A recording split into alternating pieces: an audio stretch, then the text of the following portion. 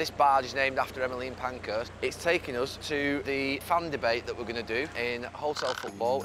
He cannot not turn up for his football club. I've just said that. You're ignoring that bit. So the presenter is Josh Denzel. He's ex-Love Island, but he's presenter. OK. Love Island, barge. Not very Roy Keane, that is it? Welcome to the first Overlap Live fan debate. If we continue to fail to rebuild, are the Glazers worried? Are you excited to meet the fans? Truthfully, no, not really, but I'll engage with them. But what's it? He's a great pro and he trains properly. He turns up. That's your job. Nice stadium there, lads, eh? Happy memories, a few bad ones.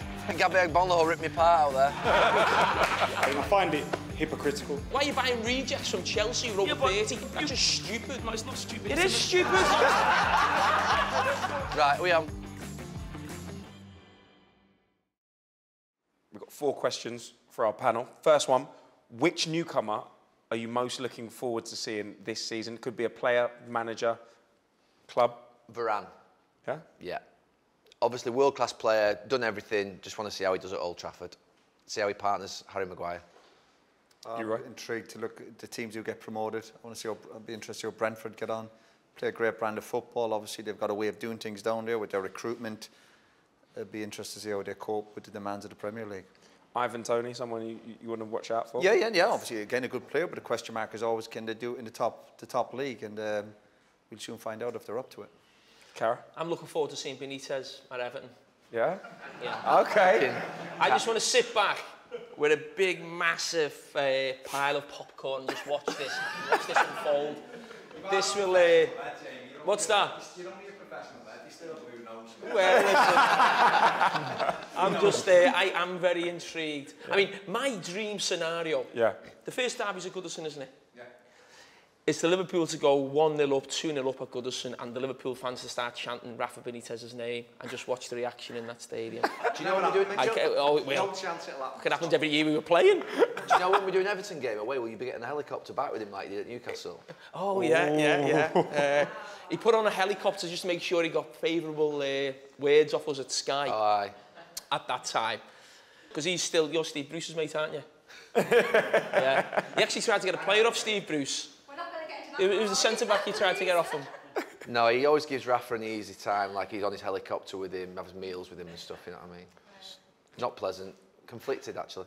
You know what I was Not as easy a time as you give Harry Kane. Do you know what I was going to ask? You know, I was going to come on to it a little bit later, but we've touched on it now. Is Rafa going to be quite sly and maybe go for a cup and forget the league? You know him well. I don't think that's being sly. I think that's being clever. That's what an Everton manager should do. Everton are not going to win the league. They're not going to get in the top 4. They may be there or thereabouts for Europa League. That's what Rafa will have to try and push for. But the biggest thing for Everton fans, and I know a lot of Everton fans, guy there from Toffee TV, they've got to win a trophy. It doesn't matter if Everton finish 14th. Forget the league. It's about the cup. And the big problem teams like Everton have got, and maybe even Tottenham, these teams have gone a long time without winning a trophy, is Man City. Yeah. The squad, Pep Guardiola's just like that drive to win every trophy. Jurgen Klopp, I don't think is too bothered in terms of the cups. Maybe that you could say that maybe other managers were at the top, but Man City just want to win everything. And that's a huge problem for teams like we're talking about. You almost feel like you'd have to beat City to win that trophy, and that's very difficult to do. But Rafa Benitez will be judged on the job he does overall. Of course he will be. But if Rafa Benitez in 2 years could have won a trophy, and I'm not sure, I don't think he'll be there for 2 years, but if he could have won a trophy, that whole thing of like 25, what is it now? I'm deadly sick. 26 years since winning a trophy. I'm still an Evertonian last time he won it. I didn't want to say 36. I don't like the Benitez one at all, to be honest. No, I don't like it.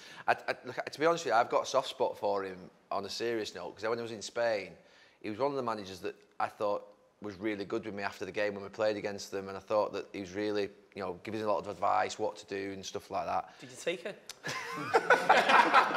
But you know, he's actually, to be fair, he's really good.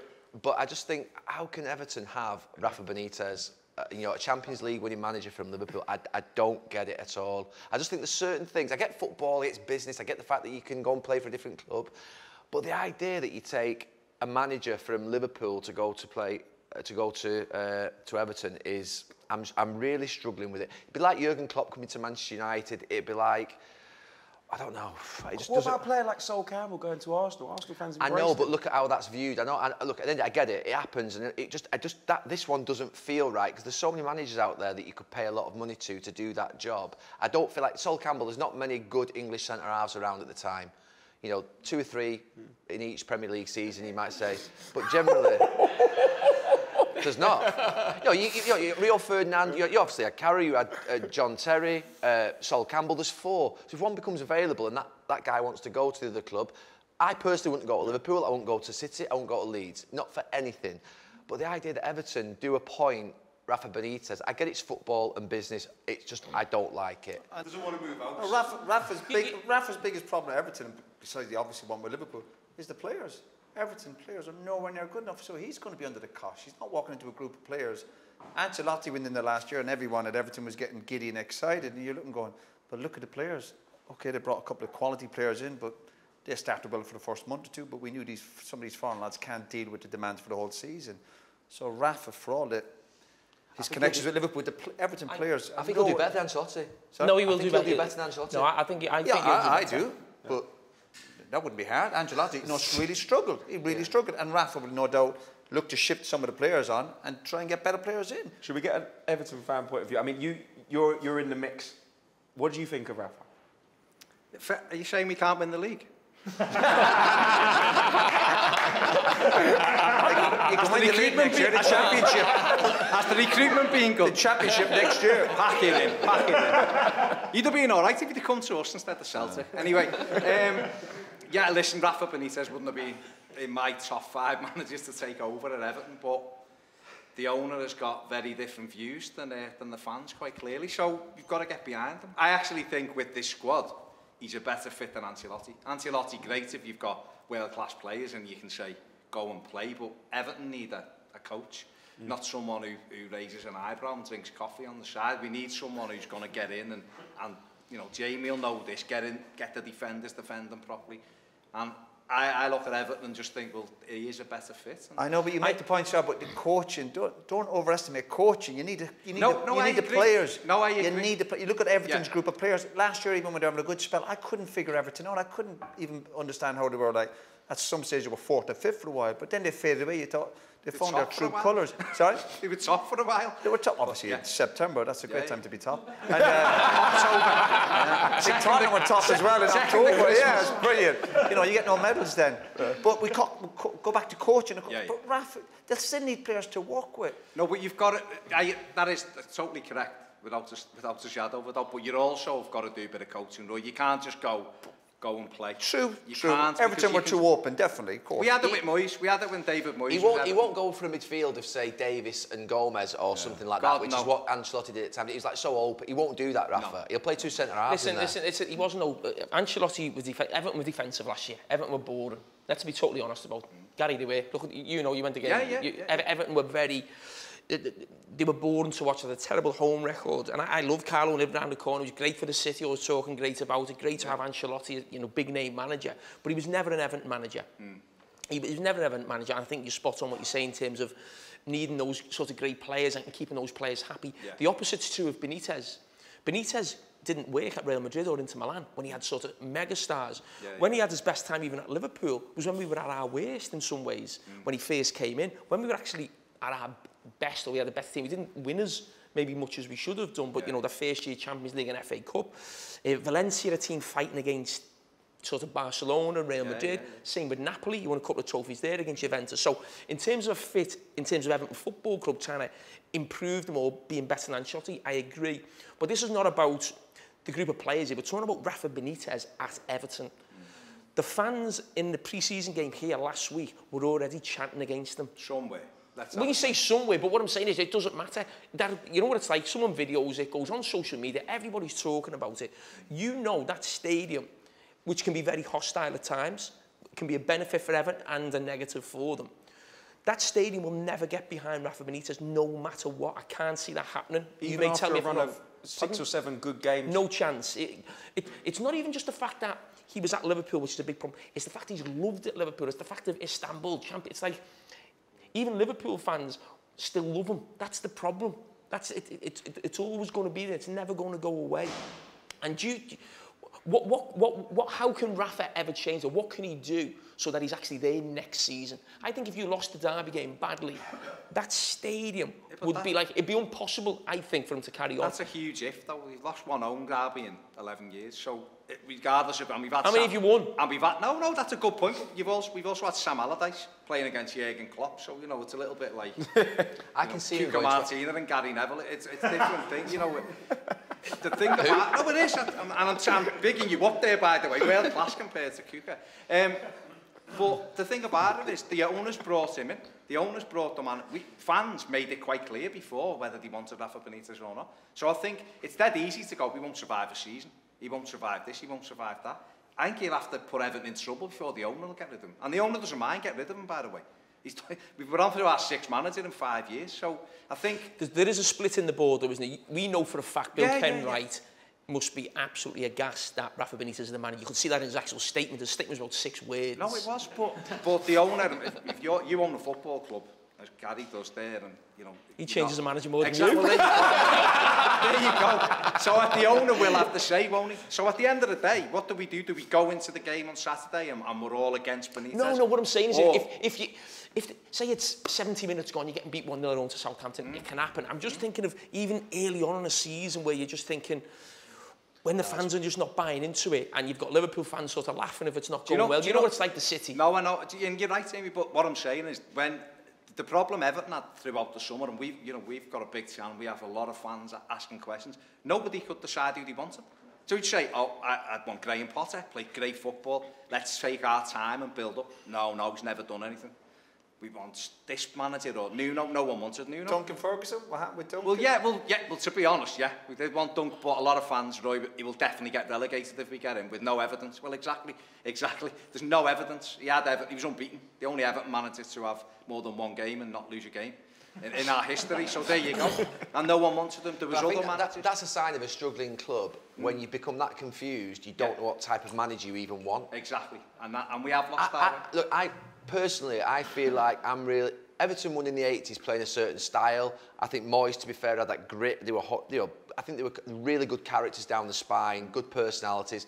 If you go to Goodison Park and you're a fan, you're spirited, you're passionate, you want players who care about the club. Whenever I think of Everton as a kid, as Gary said, or going to Goodison as a player, that's our experience. What do you remember them as a Blue? What's your memory? Because you've been all over Europe with them. Up and at them. 2 big centre forwards, getting the ball into the box, a mix of great football, but thinking, oh, this is an aggressive, powerful team, set pieces. That for me is Everton. What manager would you have? I think if you think of, you won't want to, but even if you think of Liverpool teams under Benitez, now you mightn't say exciting, but you think powerful, organised, strong. There are elements of what you think of an Everton manager. That's, and I said at the time, all the names that you had of Nuno and all these different things, Benitez was far better for Everton than any of them. If it wasn't Everton, if it was that sort of similar club, but you can't get away from the fact of Liverpool. But I just want to ask Red TV on what the feeling of Liverpool fans to Rafa on this is not hostile at all. No, everyone wishes him well. I think that's telling. But why though? No, because it's telling, because if Rafa Benitez was a threat, I think we'd be more bothered. You know what I mean? No. But if we were losing, when Rafa moved on, we were heartbroken because we went from Rafa Benitez to Roy Hodgson, which was a massive step down in terms of quality and in terms of standing in the game. I really like Rafa, and there was a point where we all, well, not all, but there was a lot of Liverpool fans who wanted Rafa back. We've got Jurgen now, and Liverpool have moved beyond Benitez, I think. So I think there's a lot of people who wish him well, and I think there's something that he brings to the city, which I think is class. I think he's a good man at his heart, and I think that's maybe something that Everton actually could benefit from. Do you think that could change if actually Everton start doing well and Liverpool don't, or Everton win the derby game? Look, we're all sat exactly like you going, are you going to sing the Rafa Benitez song in the Merseyside derby? And I don't think we'd sing it pre-match, but 10 minutes to go, if you're 3-0 up, my God, that song is going to get sung big time. But he'll be clapping you as well. Yeah. But we had it when Houllier came back. He would. When Houllier came back, we were singing Houlier's song and Aston Villa fans. What's the difference? And I'm not just trying to defend him because he's my mate, but Everton and Man United are the 2 biggest rivals for Liverpool, always will be. Michael Owen is slow to sort of making that move to Man United. Now, he never left Liverpool to go to Man United. Benitez hasn't left Liverpool to go to Everton. You know, they're both great for the club. You know, what Michael's done in terms of goals. I know Rafa won the Champions League, I get that. Can you explain the different sort of way of seeing sort of Michael and Benitez? Because Benitez has also gone to Chelsea as well, who were a big rival of Liverpool. Well, Michael Owen won the title with United. And that's galling to see someone like that go and do that. Now, if Liverpool were in a position where a few years ago where we sacked Kenny Dalglish, but Everton gave Moyes a new contract and they finished very similar in terms of league position and all that. If we got to a position where Rafa Benitez was coming in and he was taking Everton to that next step, somewhere we couldn't go, then I think we'd be raging with that because we've lost out. We had him. We've got this guy and Everton have got him and they're benefiting from him. I think Rafa's a great manager. I really do, and I agree. I think he's a great coach, and I think he'll get better out of the component parts than some of the managers would at Everton. But you've got that sword of Damocles hanging over the head that if ever it goes wrong, the guy who lives next door to you is going to rip the piss out of you big time because our manager's gone and done that. Agent Rafa, the T-shirts are ready. Oh, they're ready? Agent Rafa. Don't like you. I know you've got a couple. Can I sign one? Well, it's lovely to have so many Reds with Rafa Benitez tattooed on them, mate. Manager tattooed on them, so it's all good. It's all good. We could go on all day about this, but one of the questions I wanted to ask is, what do you think will surprise us this season? I'll start with you. Well, the whole idea when you go into a season as fans, you're hopeful, or some fans will be despondent before the season starts because they might have got the players they're in, or they might have got the manager they didn't want. So there's always that hope and there's always that surprise in the game, isn't it? That's why we watch the game of football. You just never know what's going to happen. We're all sitting here thinking if Man City or Chelsea will win the league, who'll get relegated? Probably 2 of the 3 promoted teams will get relegated. But it doesn't work out that way. That's how. I think that's why we love the game. But trying to predict and pan out the surprises, then who knows? We've seen it over the years. We've seen Leicester, that was the perfect storm in terms of win the league. We've seen teams get promoted and have fantastic seasons. But because we work with, I suppose, involved with the bigger clubs, we're always intrigued by what happens at the top. But we hear it here, you know, we listen to supporters there.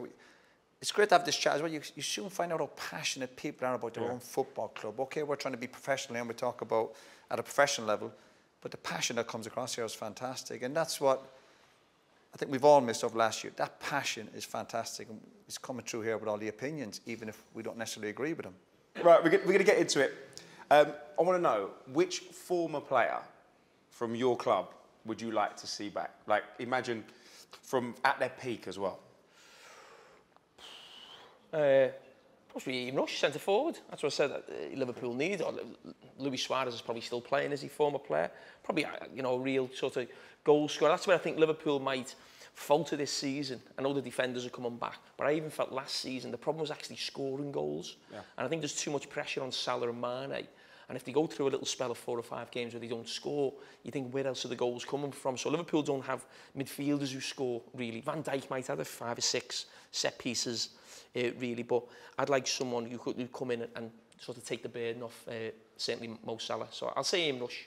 Roy, what about yourself? What a player, bloody hell. No, I'd say for United, do you know what we had? Thank God, we're very, very lucky. With some good full-backs. Phil, Dennis Irwin, Parks. We all had great characters. Yeah. What would you bring back to this team? Would you bring a Mark Hughes, a Canton or somebody like that just to lift the place? Scholes would be brilliant. Obviously, I can't say myself. That'd be embarrassing.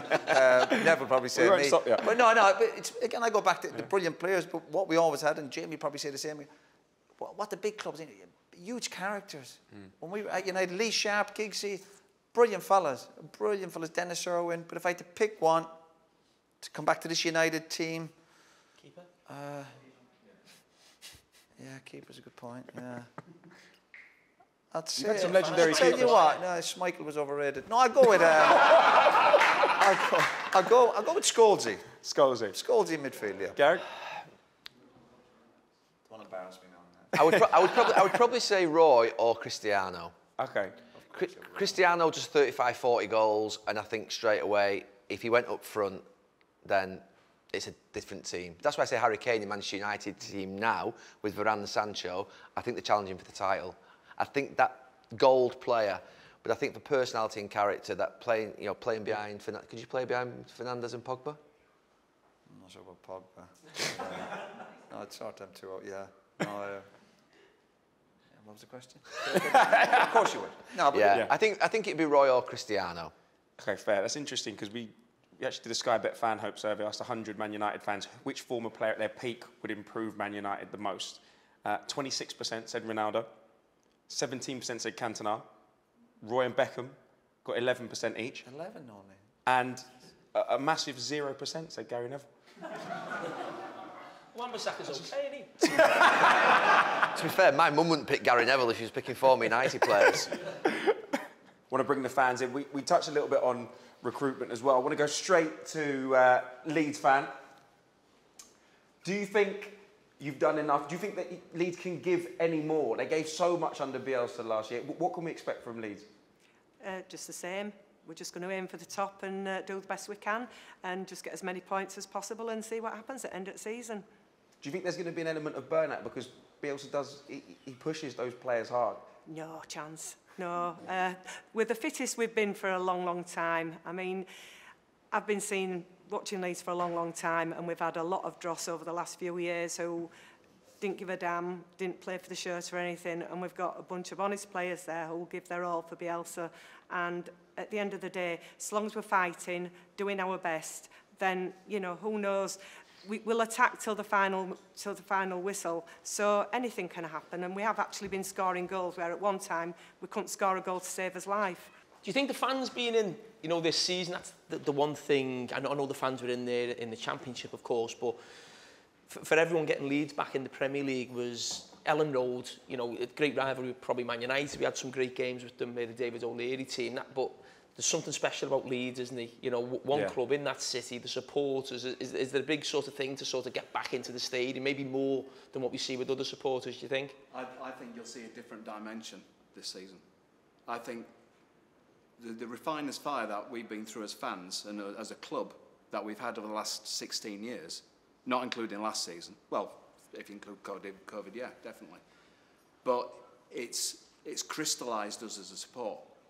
It's made us different because all the things that we've been talking about today, we've not been involved in that. We've been cocooned in League One and the Championship for all that time. The support has never really failed Leeds at all. Our average has never gone down below 20,000, even in League One. So that's crystallised our support. So if there is one support that is ready, and we'll be ready on Saturday because we'll be there on Saturday, both Heidi and I, but we'll be ready for this season. You're talking about Leeds. Now, you're talking about the difference between the Championship and now. There is such a massive, massive support for Leeds now, and it's even surprised me. I mean, I've been going for 40 years. Heidi's been going way longer than I have. But the demand for tickets at Leeds now is huge. We've got 55,000 members of the club. That's not including season ticket holders.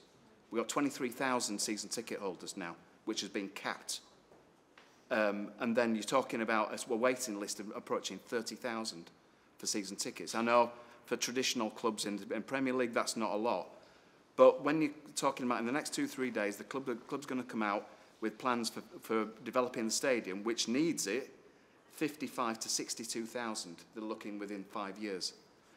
That is where we're going. Leeds are not here just to make up numbers in the Premier League, I'll tell you that for a fact. So are we looking at a new season now with a lot of hope? Absolutely right. But like I said, we're not here to make up numbers. Can I just ask a question? Because it will involve Leeds as well, but it also involves like Aston Villa, Everton, because this is annoying me really at the moment, the way the Premier League and Gary as a club owner, Premier League profit and sustainability rules prevent my club from spending money. We've got the fourth richest owner in the world or whatever it is, can't put money into the football club because of this profit and loss. Now, at some stage, Aston Villa, the Grealish money's out them, but they've spent a lot of money, so they're going to be on the line to not be able to progress. Does that need changing? Because there's the big six, and Ty, you're in it, by the way, Arsenal are one of them. For now.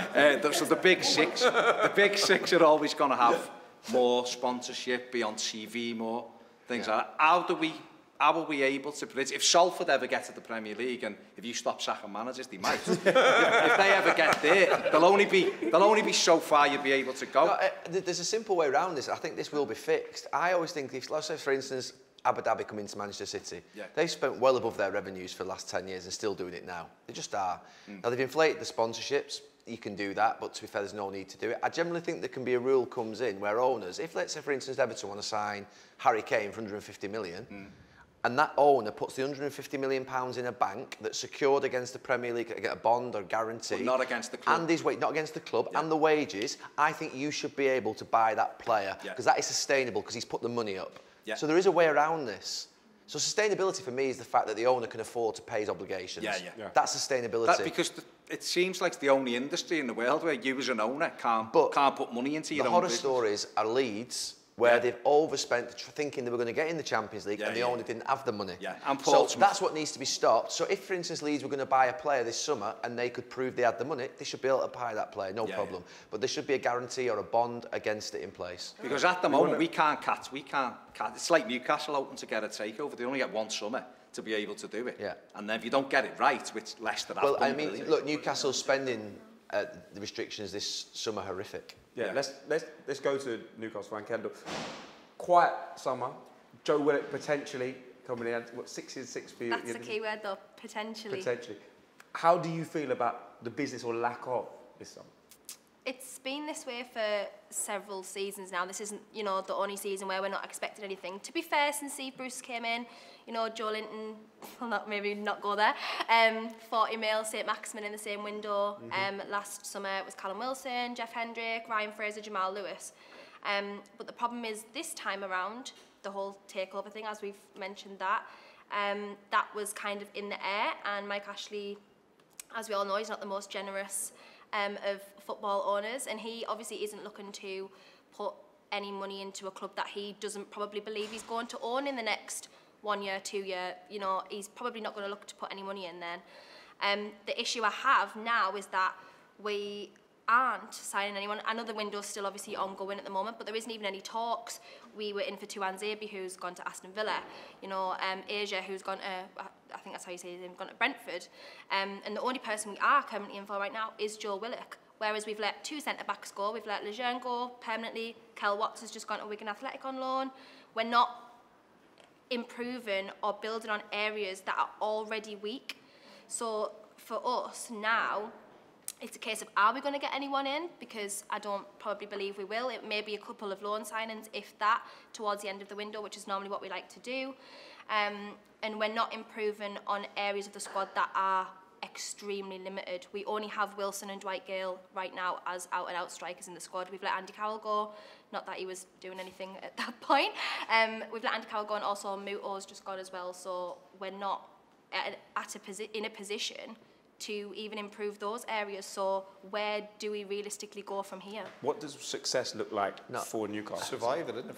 Survival for Newcastle. That's the name of the game. Newcastle is, it's a shocker. I've been, you know, I said it before, it's been demoralising going up there for the last 7 or 8 years.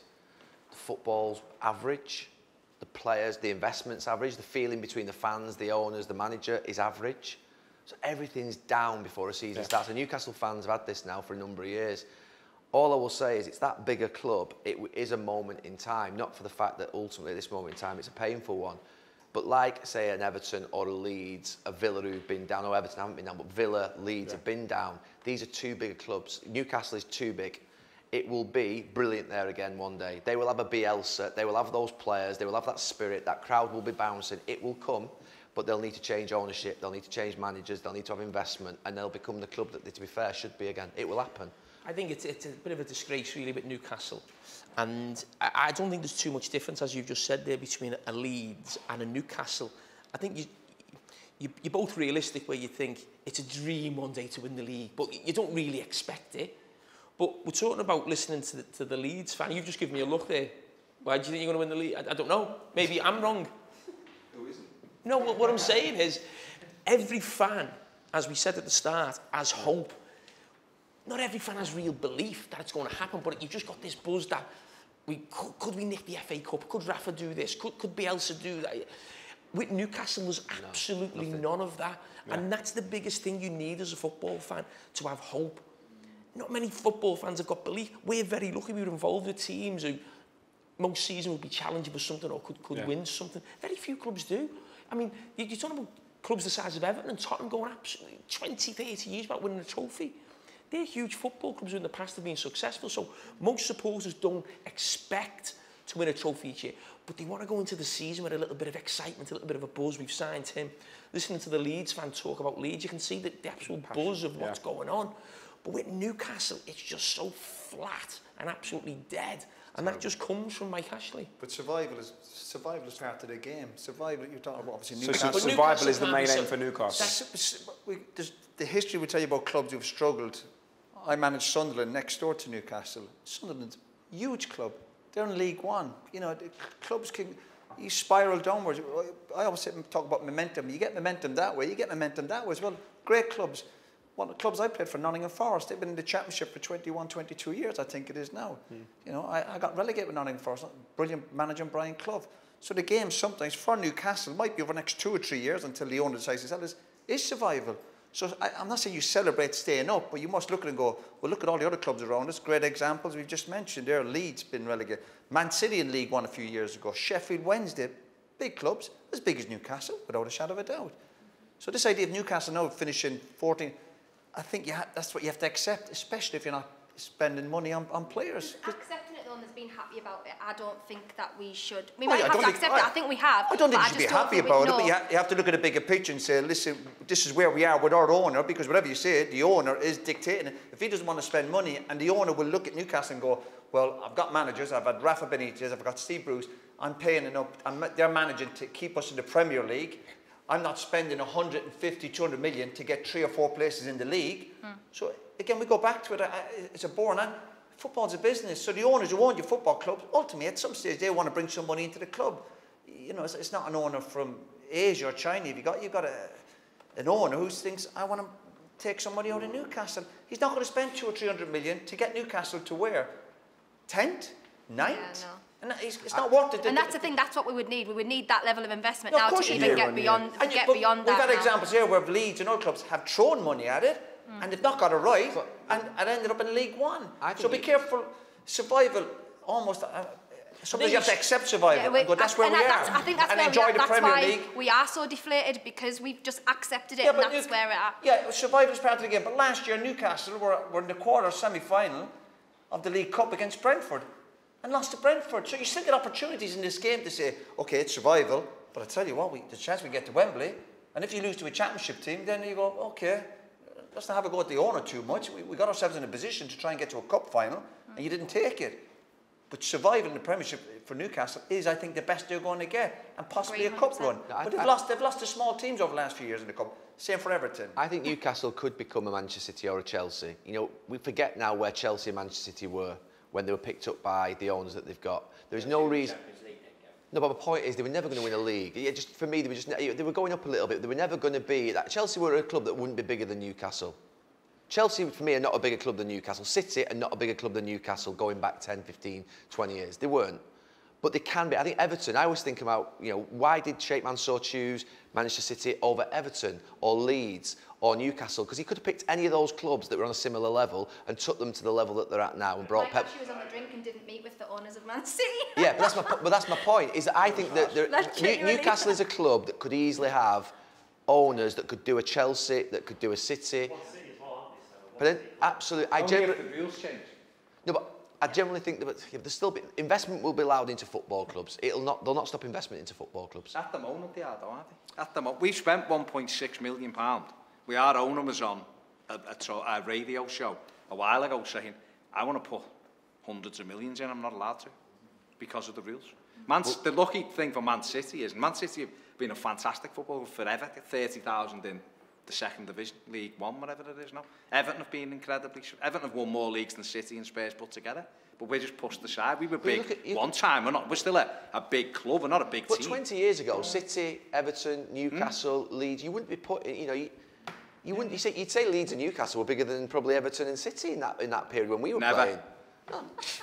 But if you go 10 years before that, Everton won at the Big Five. So... It depends what you're looking at. Back to the 50s. You know, you could. And we've still won at the Big Five. We'll get on to Sunderland, Middlesbrough, Burnley were big clubs back. Yeah, but Everton have been a big team from the whole start. Newcastle will get bought and they'll go like that. Newcastle will get bought. Newcastle will.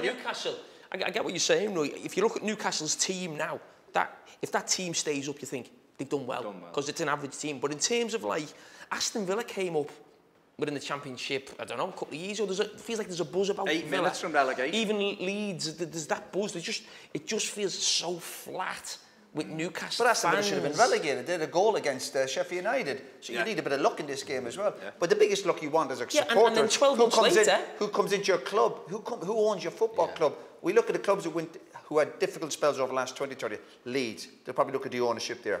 Sunderland, Nottingham Forest, changed hands 2 or 3 times. People look into the club, and they've had no feel for the club. It's just been pure, and I go back to this business. I don't want to be contradicting myself, but they've had a feel for the club.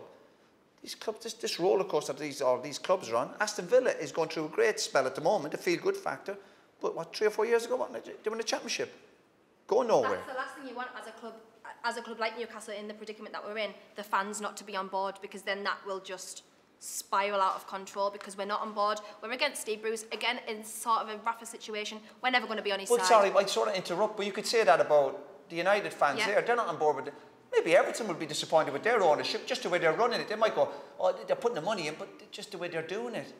There's a lot of people here. Aston Villa a few years ago, there was ownership there. You go, I worked at Nottingham Forest first. There's ownership there. You go, are they really the right people for Nottingham Forest? Everyone at some stage sitting here would have said, at some stage, looking at their owner going, I'm not sure I'm happy with that. To Blackburn, Bolton, Wigan, all these clubs that have been big clubs. Look at Sunderland. Sunderland ownership over the last few years has changed hand 3 or 4 times. And Sunderland's a fantastic football club. I know Newcastle won't agree with that. Fantastic. But I'll go back to the ownership. People who didn't really believe in the club. I know Sunderland in League One. So what are you saying then? Are you saying Newcastle should be happy with Mike Ashley with what's going on? No, I'm not saying happy, but except at the moment where you are and go, it's survival, because there's other clubs around, like we keep referring to, Sunderland down the road, they're looking at Sunderland going, well, I tell you what, lucky we've not fallen that way, because as much as they've lost momentum, there could be more trouble ahead, Jamie. I'm not saying Newcastle fans should celebrate just staying in the Premier League, far from it, but I actually go, this is where we are at the moment, until ownership changes and the feel-good factor comes in. Survival is the name of the game. Survival is a level of success. We could talk about Newcastle all day, every day, and the problems they have, but I want to talk about Crystal Palace. I know one of your favourite sayings, failure is a bruise, not a tattoo. Do you think that Vieira's He said that failures... we went to Valencia. I won't believe that. I'm getting onto that. Right. Do you think that Vieira's kind of, I guess, failures at Nice and in New York have helped him and will help him in his management at a club like Crystal Palace? I actually, before when you said about the surprise next season, that is actually one of my biggest intrigues next season, Patrick Vieira at Crystal Palace. They've had such stability with Roy Hodgson and how they've performed, never really thinking that they were going to go down, never really thinking they were going to go into the top 6, but just cemented perfectly with probably where Crystal Palace need to be. I think this is going to be really interesting. To change the style, to change the belief, the culture of the club, which is what Patrick, I'm sure, will want to do. When you try and do that, it's difficult, and those players will have been used to the same training sessions. Roy's got a really he's got the same training sessions, he'll do them every single day. The players will be indoctrinated into that style of play, and it'll be difficult to get them out of that. You know, if you remember Steve Bruce when he went to Newcastle, and all of a sudden I think he said, I've got to go back to Rafa's way of doing it, because the players had just become so sort of accustomed to how he was coached. A lot of the players have left, Nev. A lot of the players that Roy's had. The club, I know, it's in their makeup, it's in their DNA, I agree. Well, I mean, you... I'm intrigued, like Gary, with Patrick, how they go there, because sometimes I know 1 or 2 Crystal Palace fans who weren't happy with Roy Hodgson. They weren't. They just thought it was boring, they're very defensive, the way he sets up. But be careful what you wish for, because Palace could be that one where you look and go, after 3 or 4 months, you look and go, Patrick, they've done it with the Bourne, you go, oh, I know he didn't get that long, literally 3 or 4 weeks.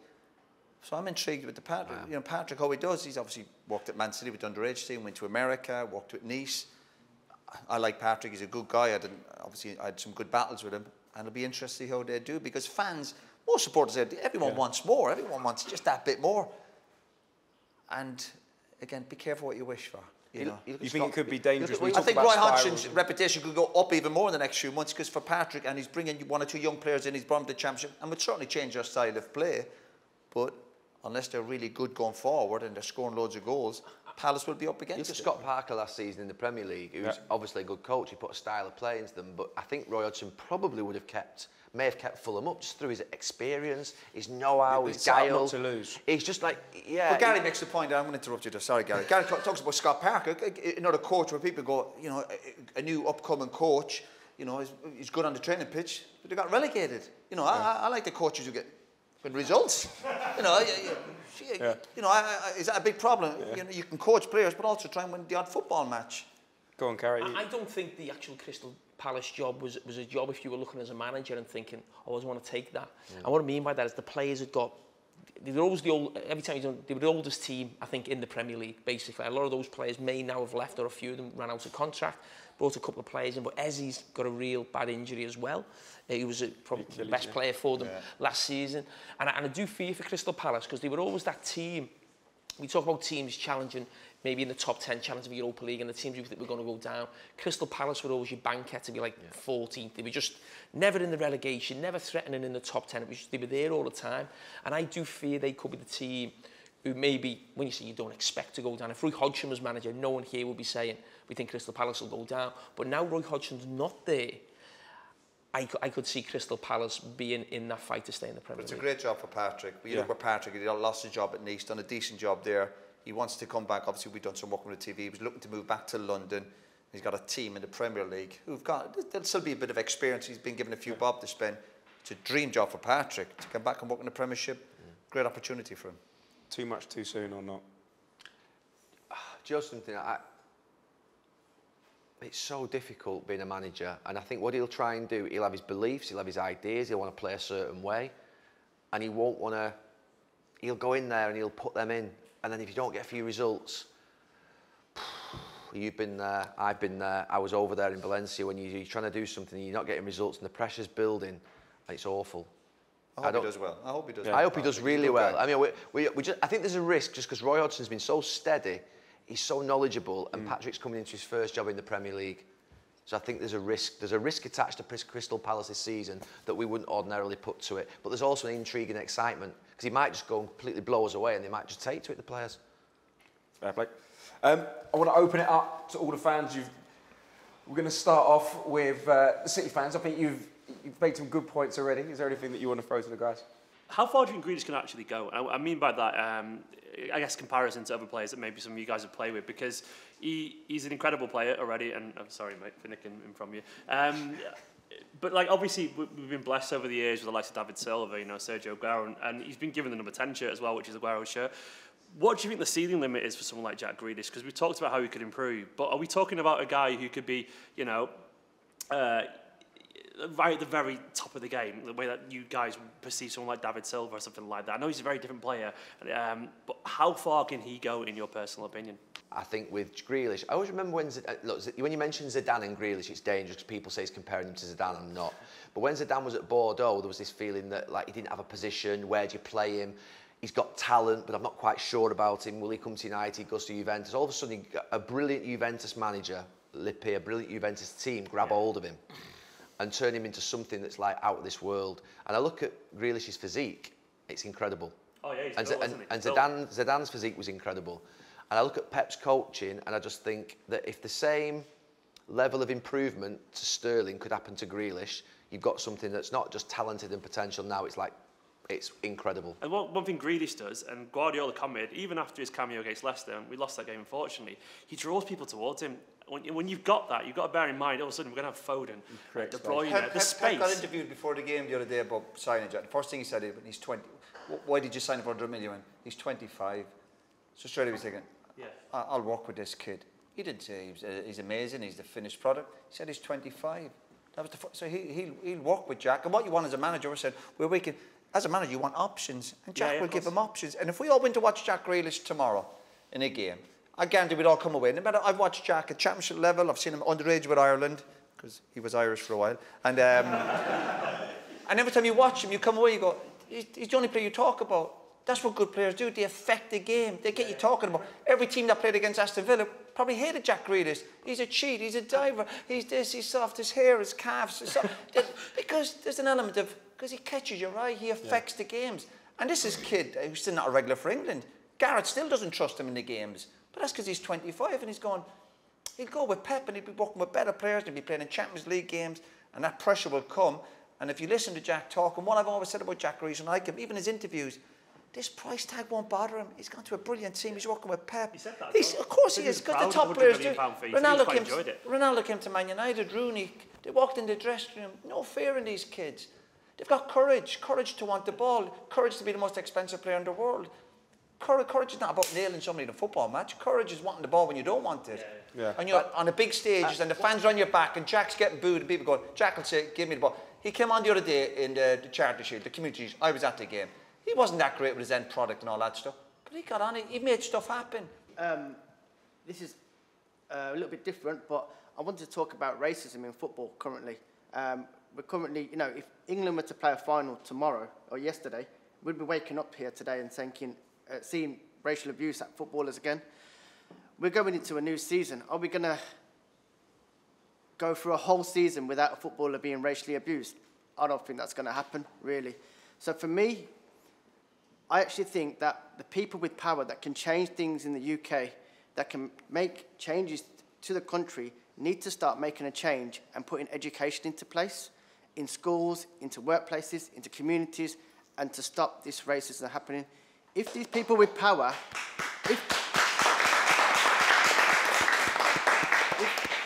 if these people with power have the power to lock down the UK, then they have the power to lock down racism and throw away the key. Yeah.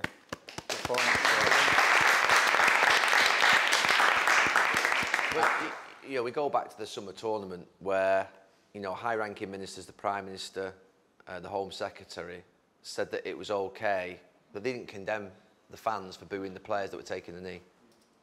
I mean, seriously. The players were taking the knee to basically highlight inequality and the racist offences that have occurred and continually occurred over decades and hundreds of years. And our leadership in this country said that it was actually okay for people to display their displeasure at the knee. Seriously.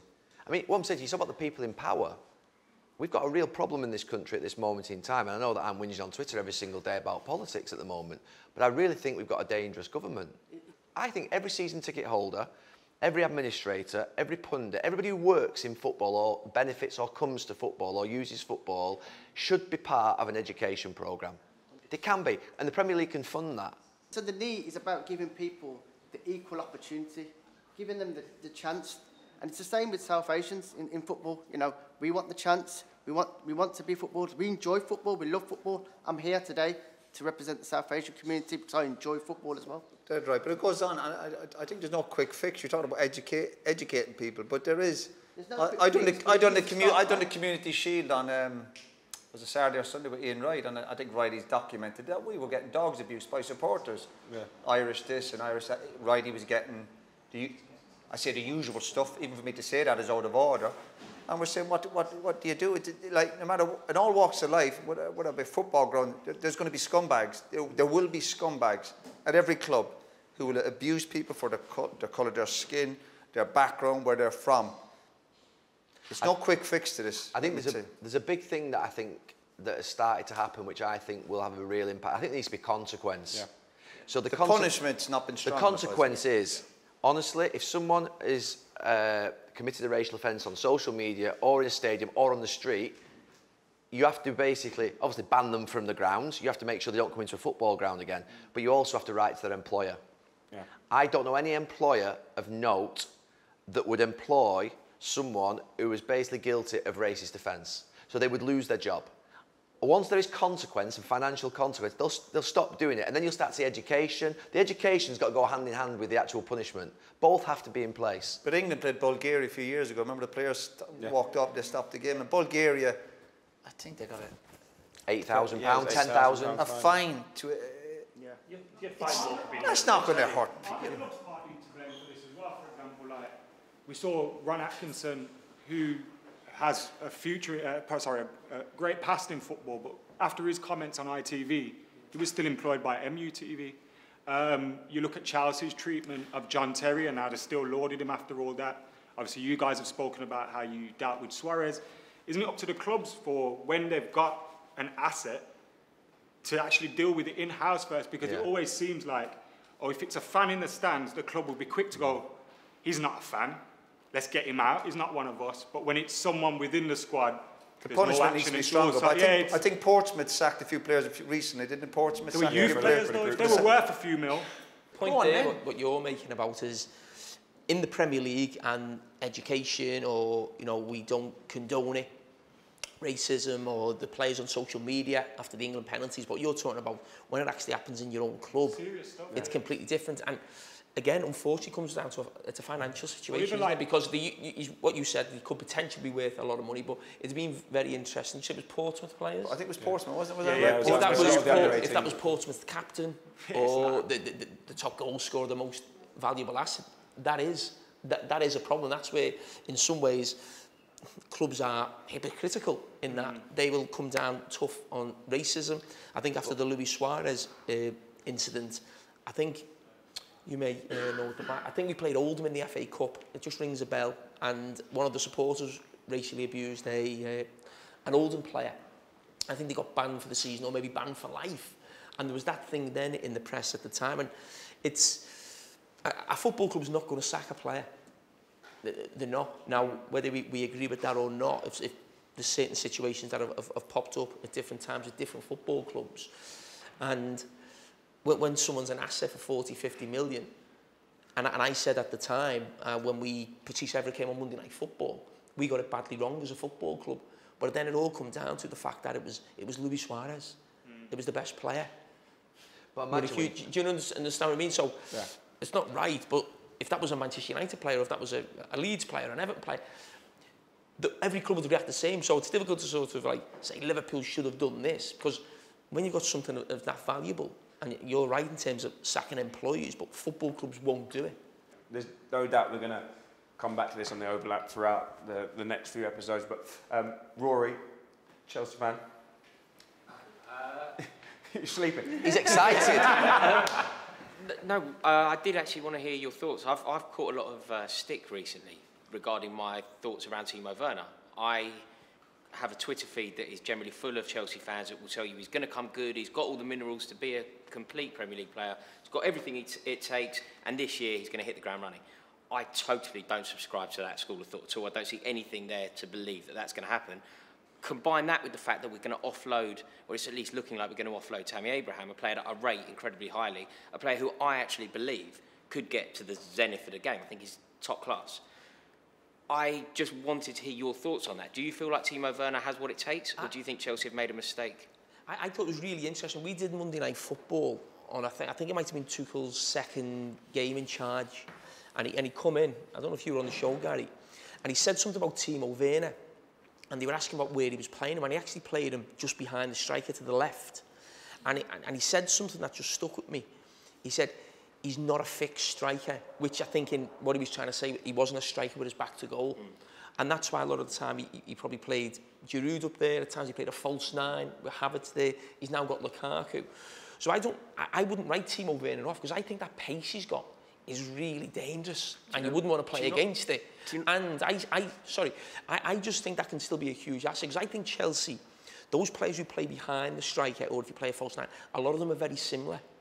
And I still think, I'm not saying he's going to play every week and he's going to rip the Premier League up, but I still saw him at times last season, not in terms of his finishing, but in terms of how dangerous he was, and you think, I wouldn't want to play against him. And I think if he played actually behind, a little bit deeper, and was looking towards the goal, and was making runs forward rather than have his back to goal, I still think he'd be an asset to Chelsea. Obviously, you bought him to be a centre-forward, to score the goals. I don't think he will be that, but I still think he can be a huge asset to Chelsea. But you see, that's my worry. You know the way that he misses chances, I think that happens to the best strikers. We see that on a regular basis. But it's sitters. It's like sitter after sitter. And you're like, I can kind of deal with a wasteful striker, but somebody who's that profligate, who can miss that sort of chance, it makes me wonder, like, is he a professional footballer? Is he a Premier League footballer? That's why they're spending big money on Lukaku. The club and the staff will look at that and go, he probably is a bit short, but you still maybe persevere with a player, because the one thing that's more worrying that is a player is not getting chances. And I agree with you, some of his chances, they're huge, in big moments. And at a club, at a big club where you're expected to win that, you give a certain player, a striker, a few chances. I suppose Diego Forlan, when he came to United, if you remember, Diego, played a lot of games, didn't score that many. He scored against us. Yeah, well, it's quite easy. But it didn't mean to say he wasn't a good player, and he went off and had a brilliant career. And again, the timing, you have a player coming to your club with COVID and all this, sometimes it can play in the player's mind. But I'd persevere with him a little bit longer. But at the bigger clubs, these strikers, when they keep missing them chances, it's only natural they face the chop. And you're on about some fans like him, but that's just, of course, the nature of the game, isn't it? It's just about opinions. But would you hang your hat on him getting 25 goals like we've been saying, Keane and Lukaku? No, you wouldn't, because he's missing all those chances. Yeah, but I think if you reset your expectation and instead of looking at him as the man and think of him as one of your 4 or 5 strikers, he wasn't like a £100 million sign. I think he was still a decent fee, but he wasn't massive. With Lukaku there, and I mean stuck right up front being the man, honestly, whichever 2 of the ones that you've got left that you put around them, they're all really good. They're all, whether that's Mount, Ziyech, Pulisic, Werner, absolutely fantastic wide strikers to go alongside Lukaku. Honestly, once you've got that pivotal striker up there, the rest of it can be, honestly, it's fine. I think he can still give you something that you haven't got, as Gary's mentioned. And even Lukaku, to be honest, he wouldn't be as quick, I don't think, as Timo Werner. And I just think he can give you something different. And when Roy just said, would you hang your hat on him to get 25 goals? But now you've got Lukaku, he doesn't need to get 25 goals. Yeah. Lukaku's job is to get the 25 goals. Could he get 10 to 15? That could be the difference between sort of winning a title or he won the Champions League last year, but that could be the next step. He doesn't have that pressure. That's Lukaku's pressure. Yeah. Can he just chip in? Yeah. United's greatest season. Sorry, I just make the point.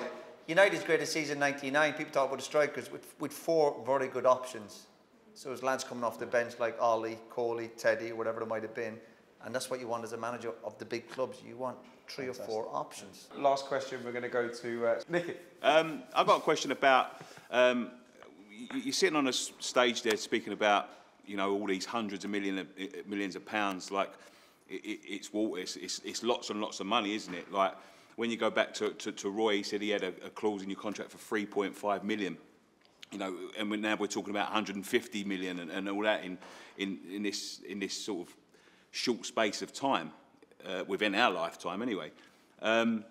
So with this Super League stuff, and I know you said you don't want to go on about it too much and all that, but you know, you guys were, you know, the first to sort of condemn it. With what's happening at Barcelona, it looks like it's happening to Inter, and there could be Real Madrid could be in trouble and all this. Is this do you feel like this is the start of the collapse of this bubble, of this huge, because there's only so many millions and billions, you can't go into the trillions because you're then talking about like the GDPs of countries and things like that. Is this the start of the collapse? This has been on the cards, what you mentioned, this has been on the cards for 10 or 15 years. I done my pro licence, believe it or not, about 16, 17 years ago, my pro licence, and they got people in talking, and the guy said it, he says, listen, where the Premier League is going, a lot of clubs will be bought by Americans, he made that point, and they'll want to turn it into something like the NFL. So what's happened over the last few months, it's been on the cards, and it won't go away. I know Gary's probably, you can dip into it a bit more, obviously, as an owner of a club. It's not going to go away because there's so much money and there's so much greed. But this didn't just happen over the last 6 months. This has been on the cards for 15, 20 years. And that's why we're talking about the NFL. I think the NFL is the only league in the world where every team actually makes a profit. And of course, I don't want to go down the road of no relegation, all that stuff, same in the MLS. But that's what happens when you get, obviously that was mostly American owners at the time. It was just nothing but pure greed. These owners who were talking about the Super League couldn't care about supporters, couldn't care about academies or history of football clubs. Purely down to money. That's what this Super League was about. Where some clubs couldn't even enter it. Some clubs, there was no relegation, no competition. We've spent here the last 2 or 3 hours talking. We're talking about the idea of someone winning the league, teams getting relegation. All that was out the window. No relegation. Sometimes you enjoy them games more than anything else. Teams fighting for their lives. It was a despicable thing that they put forward, honestly, because you think about Leeds and the fact that Leeds would, you know, if they bring that in, and Sunderland, for instance, you mentioned before, you know, it just becomes, everything becomes more difficult. The idea of fair competition, that you can have relegation and promotion, is sacrosanct in this country. One thing you say is that, you know, the TV money has plateaued, so it's now come down as well domestically. So you say that means that there is a natural reset happening. You know, there's no doubt, you know, Salford in League 2 at the moment, the market is stuck. Players aren't moving, loans aren't happening, we can't get, things are just so slow at this moment in time. So there's a natural reset occurring through COVID, naturally. There'll always be those clubs, Roman Abramovich, you know, Manchester City, United have got money just generally through the wealth. that can obviously go and spend money when they want because they've got vast wealth and they can see through a major economic crisis. However, football can't. Generally, football can't. Mike Ashley won't be able to at this moment in time, as an example. He'll be suffering badly in the last 12 to 18 months, potentially, as will other owners. So I think there is a natural reset happening. One thing that I would really look at, and I know I've championed it a lot, Tracy Crouch announced that an independent regulator is coming into football in the next few months. Honestly, it's the biggest thing that could happen to protect football against what would be rogue owners going and trying to put what would be these schemes forward that essentially protect their wealth and protect the greed that, to be fair, Roy's talked about just there, because they will strip English football of what it's always had, which is fair competition, the pyramid, promotion and relegation, the idea that it's we know it's more weighted towards the big clubs, we get that, we know that already, but there still has to be a chance for someone to take Manchester City, a Chelsea, a Salford, a Gillingham. There still has to be that dream that that club can still go up the leagues. There has to be, and that they can get into the Champions League. You can't take that away. And so I think ultimately there is a reset moment. I think the last 12 months, through economic crisis, you see greed like never before. And they've literally tried, because of desperation. You look at what's happening over there in Europe at this moment in time, in Italy and in Spain. They are desperate. And they needed the Premier League clubs, and our clubs got sucked in, naively. I agree, but as I say, when you look at Barcelona, what's happening at Barcelona, and I know that you've got the progression of COVID, I think, has accelerated that, that collapse. But even if that hadn't got to that point, Barcelona, you're talking about Barcelona 10 years ago, won everything. Everything that you can win in a game. They would have they've got a monopoly with Real Madrid in Spain, where they get a majority of the TV money and everything. So there's no more that can go there. You can only give out something. If you earn £1 and spend £2 every year, you're going to end up broke. That's their own football clubs being obviously not run right and organisations. And we're 3 ex-players who earned really well out of football, and the players are earning really well out of football, and I would never criticise it. Good luck to you, earn what you want. But I've had this debate with Liverpool fans where certain players have gone for free, and a club will say, oh, we've let this player go for free. But wages now, over a 4-year period, are the transfer fees. So Gini Wijnaldum, if he signs for Liverpool for 4 years, we're talking 30 million. Liverpool could go and sign a midfield for 30, 40 million. And that's when you're talking, what you're talking about, where it's not sustainable. The actual wages now are so big, and that's not a criticism. But Liverpool fans right now are upset that people saying Liverpool aren't spending money, they're not investing. But they've had 4 or 5 players now sign contracts, and we know the figures involved there. That's a huge outlay to a football club that I think supporters don't probably understand a little bit, and maybe criticise owners too much, because the sums now, as I said, they do feel like transfers, and it is a worry when you see teams like Barcelona, Inter Milan, 2 of the giants of European football, having huge problems. But at the Premier League, as Gary's just mentioned, we're lucky because of the product that we've got, that this Super League, people say Super League and we were going to join a Super League. It wasn't. The Premier League had 6 clubs in it. It was basically them wanting to join the Premier League in some ways. No other league had 6 clubs in it. It was only the top 2 or 3 from Barcelona, top 2 or 3 from Italy, the same in Spain. They want what we've got. Now, in terms of the TV deals, and we still want the best players, but as we've mentioned here, if the TV deal has sort of hit a plateau, other things have to hit a plateau. Otherwise, something could happen with one of the clubs. If they miss out on the Champions League for a year or 2, they could have huge problems. But the beauty of it is, I just want to make the beauty, though, with all this greed creeping into the game, even more so the last few months, the reaction, obviously, of the supporters of the last few months has reminded the owners of what the game is about. United fans going in there, causing havoc, Liverpool fans. There's been, and up and down the country, I just don't mean them 2 clubs, and all of a sudden the owners have had to take notice, which there's been some sort of plus come out of it. We could sit here and talk all day. I just want to say we've run out of time. Thank you so much to the fans. You've been fantastic. I love the back and forth. Gary, Roy, Cara, it's been sensational. Guys, make sure you like, comment and subscribe to The Overlap, and we'll see you next time.